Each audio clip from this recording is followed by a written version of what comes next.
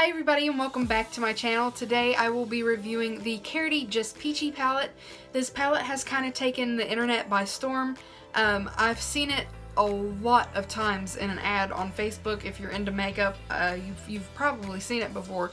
Or not this particular palette, but the Karity brand. The swatches that are online are amazing and out of this world. But I bought this palette from this brand for a very good specific reason, which I will explain later on in the video. So if you want to see my thoughts on the Karity Just Peachy palette, and if you want to see how I created this look right here, then keep on watching. Alrighty guys, so this is the eyeshadow palette that I will be reviewing today. It is the Karity Just Peachy palette. The packaging is really cute. I bought it off of their website and it was around noon when I put in the order for it, and it shipped out in the same day. So shipping and it getting here in time was awesome. They did an amazing job at that. So just a little bit of information about the Karity brand. It is an indie brand, so it's not sold anywhere in like Sephora or Ulta or any makeup stores. It's not a drugstore brand. The reason why I purchased this palette is because Karity actually donates a meal to a shelter animal for every palette that they have sold. So two of my favorite things, makeup and animals, and it was just perfect for me. So I looked through their palettes and they have a bunch. They have a bunch with wild crazy colors in it and stuff. But I have a bunch of bright colors, and I really just wanted one that I could use for every day. So I chose the Just Peachy palette, and it is one of their newest ones. So the Just Peachy palette is actually cruelty-free and vegan, so yay for that. I'm going to read off the back of the palette here just to give you a little bit more information about the shades and stuff that are in it. So it says, we've picked the perfect peachy eyeshadows in all of our finishes. Frost, satin, matte, velvet, metallic, duochrome to warm up your look. You'll be able to take this palette everywhere with you and use it for any occasion. So I don't think I actually have an eyeshadow palette that has this many like finishes in it. So I'm really excited to see that. If you guys follow me on Instagram, I will insert my Instagram name down here or down here, wherever, you know, I can put it at. And I actually swatched these on my Instagram. So you can go over there and look. They swatch beautifully. Alrighty guys, so when you open up the box, you slide out the actual palette and it has the same design as the box. So we'll throw the box over there. I mean, same design and everything. Everything that's on the back is on the back of the box. When you open it up, it does have a little protector sheet, which I love it when my eyeshadows have those. And then you open up the actual palette, and I'm going to remind you that I did swatch these already, but this is the palette. Very beautiful, all warm tone shades. The packaging is really cute.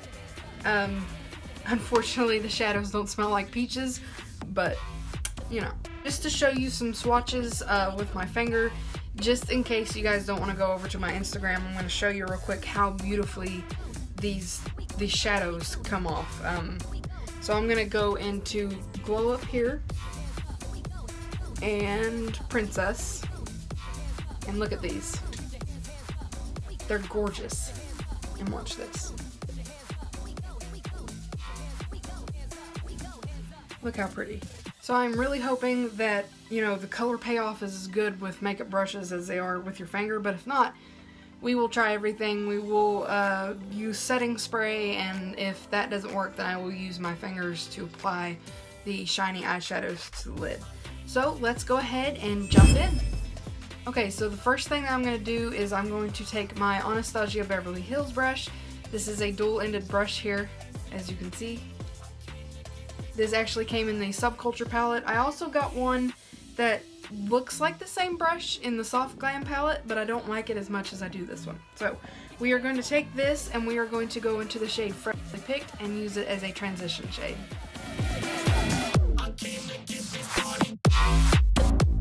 So Freshly Picked is a very light brown, and I'm talking, I have it on here and I can't see it, and I'm pasty, so normally light colors show up on me really well. But this one doesn't.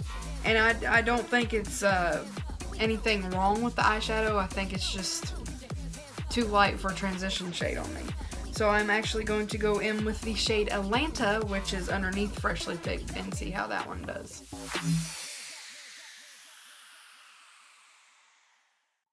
So that one's much better. It's a beautiful transition shade, and I'm looking down in a mirror down here, by the way, just letting you know.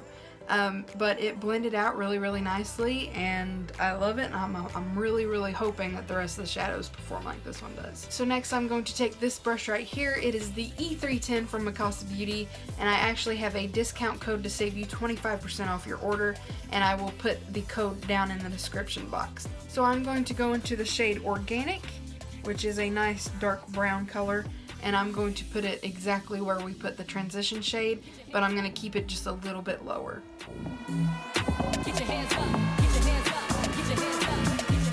Okay, so the shade Organic is a little bit more sheer than I would like for it to be, but it is buildable, so I'm not too mad at it. I'd rather have a shadow that I could build up to the color that I want, instead of having one that is so pigmented that you can't blend it out or anything.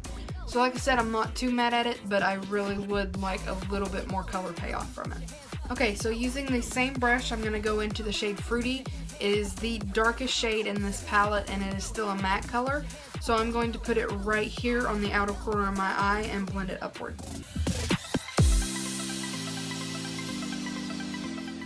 This is what we have so far, and I really, really, really want to play with some of the shimmer shadows or the metallic shadows. So I'm gonna go in with a few of those now. Okay, so I really, really want to play with Cobbler.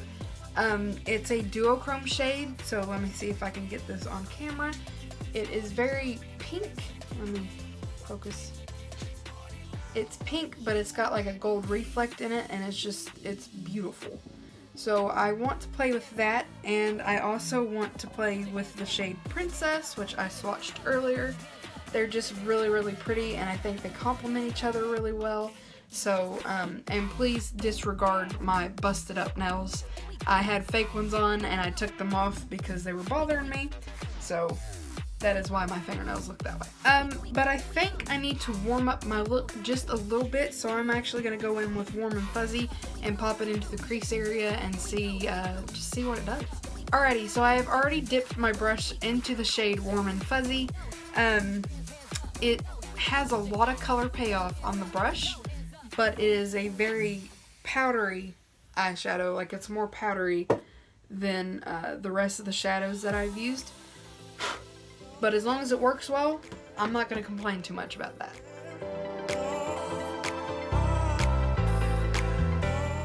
This shade is gorgeous. I am in love with it. It performed really well, even though I stuck it over top of a darker eyeshadow, which normally I wouldn't do.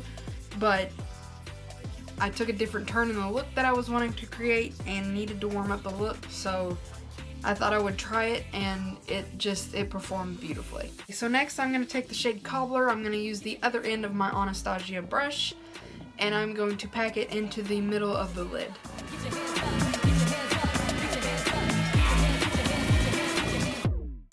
Let's try to build this color up. So this color's coming off way, way too sheer for me, especially after the finger swatch. So I am going to wet my brush with a little bit of setting spray and give this color another try.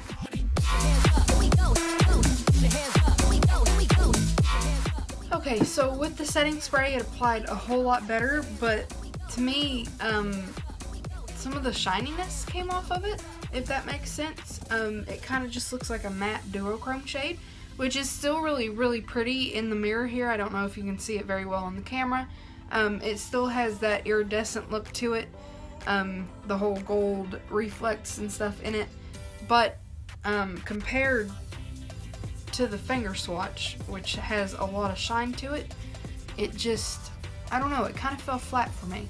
Okay, so since my other Anastasia brush is wet right now with setting spray, I am going to take my other Anastasia brush, basically the same brush tip on the end, and I'm going to go into Princess and put it right here on the inner corner.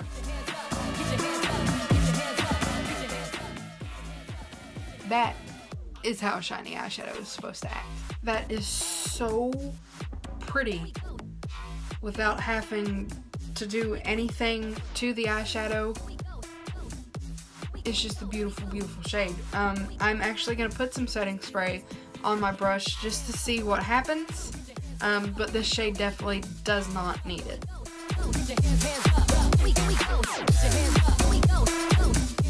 Talk about some shine. Compared to this lid, look at that. That is gorgeous.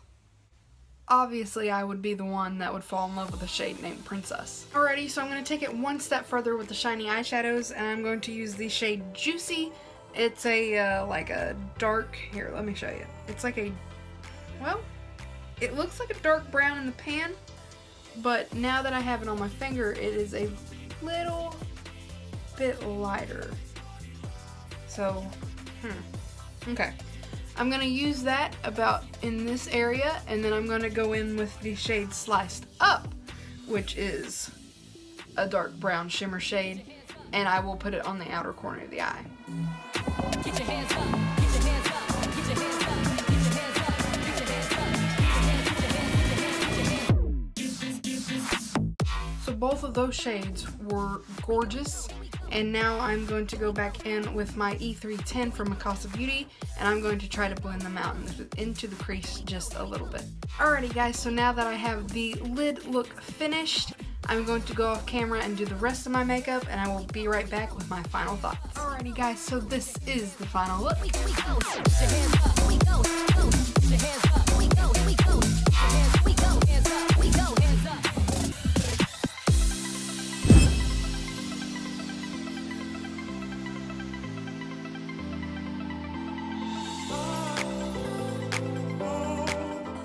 Thoughts on the Karity Just Peachy palette. I am in love with this thing. When I first bought it, I was afraid that it was gonna get here and it was just gonna be like any of the other like warm tone eyeshadow palettes that I have. Hang on a minute and I'll show you. This is the Morphe 350 palette, and I was afraid that this little guy over here was gonna wind up basically being another one of these, and as you can see I use this one a lot, but I actually I kind of like this one more than I do my Morphe palette, and I say that because my eyeshadow is just like, I am living for this look, and it's kind of unlike any other warm tone look that I've done, and I don't know really how to explain it. It's like the undertones of this eyeshadow are different from any of my other everyday eyeshadow palettes. So other than the little duochrome eyeshadow, I'm looking at the name here, Cobbler, other than Cobbler not working out for me, this eyeshadow palette is amazing, and for it to be at the price point that it was, I think it's like $29, and then with shipping it came to like $38. But like I said, I ordered it one day and got it like 3 days later, so shipping is great and it's worth it. The price point on it is worth it. You get, I think, 15 colors, 3, 6, 9, 12, 15, yeah. You get 15 colors, 6 different, 6 different finishes, and only one so far hasn't worked out for me. That's awesome. Not to mention that the best part about this brand is that when you buy any palette of theirs, they donate, like I said earlier, they donate a meal to a shelter pet that needs one. So kudos to you, Karity, for doing that. That's amazing. I actually don't know any other brand that does that. If you do, let me know and I will buy something from them so I can review it on this channel. So the Karity Just Peachy palette is not wonky and it is approved by me. I really, really hope you guys give this brand a chance, because this eyeshadow palette kind of like blew me out of the water now that I'm looking at my eyes. They're really pretty. And the shiny shadows are just really, really shiny, and I love shiny things. So give this brand a chance. I will definitely be ordering another palette of theirs because I love this one so much. They do have a unicorn palette. I might order that one next. Yeah guys, if you liked this review, please subscribe to my channel and give this video a thumbs up. I appreciate you guys for being here, and I will see you in the next video.